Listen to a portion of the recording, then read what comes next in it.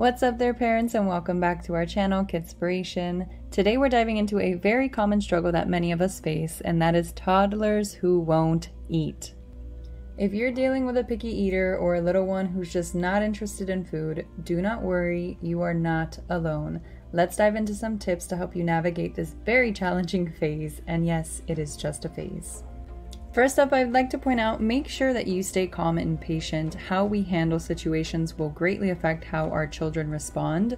Toddlers can pick up on our stress, so try to stay calm during meal times.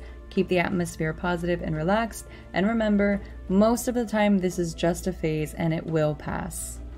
Tip number 2 is to offer a variety of foods. Keep offering a variety of foods, healthy ones especially, even if your toddler rejects them at first. Sometimes it does take several tries before they accept a new food, so don't give up too quickly.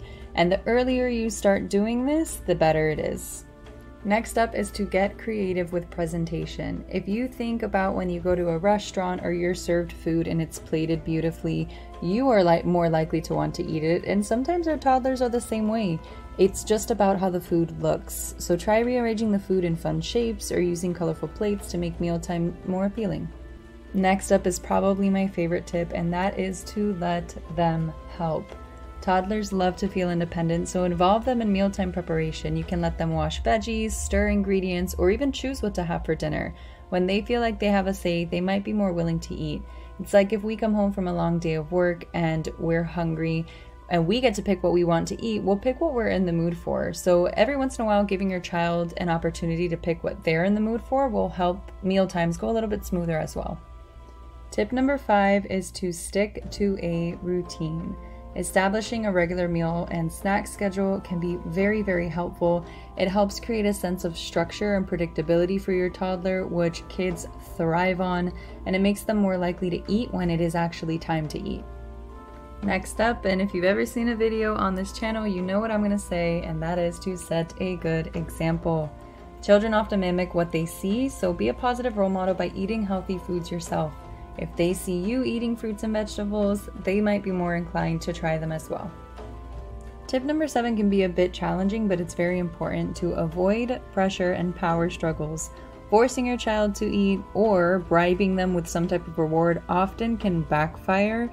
Instead, offer the food without pressure and let them decide whether or not to eat it. Oftentimes just leaving them by it and not trying to force it on them, after a couple of minutes they'll start exploring it themselves versus feeling like they have to, where as they grow older they might develop a poor relationship with food because of it, so you want to try to avoid things like that. Next up, and it is an important one, and that is to limit distractions during mealtime, such as a TV or toys or tablets, so that your toddler can focus on eating. I don't know if this is a problem elsewhere in the world, but I know it is something very common here in America, where we've kind of gotten in the habit over the past, say, 20-30 years of eating in front of the TV, and now especially giving our kids tablets so that they can be distracted with the tablet while we're essentially force feeding them. The problem with this is that long term, it really breeds both a poor relationship with food and just poor eating habits in general.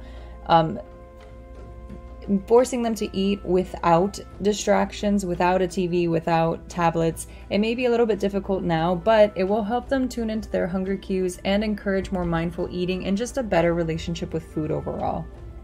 Tip number 9 is to stay consistent. Consistency is key when it comes to toddler behavior. Stick to your mealtime routines and rules, even on days when it feels like nothing is working. I promise eventually it will pay off. And last tip is to consult a professional if needed.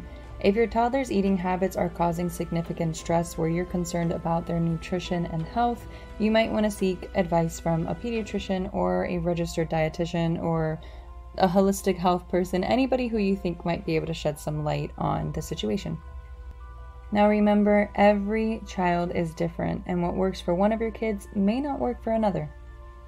So be patient, stay positive, and keep experimenting with different strategies until you find one that works best for you and your little one. Hang in there, parents. You've got this. Thanks for visiting our channel, Kidspiration. If you have not already, go ahead and hit that subscribe button, and we will see you next time. Until then, happy parenting.